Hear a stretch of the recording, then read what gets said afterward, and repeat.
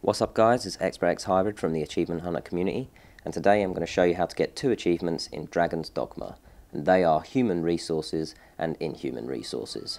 To get these you need to change your character's vocation and your main pawn's vocation. Your main pawn is the companion that you custom created, the one that you made during the main storyline.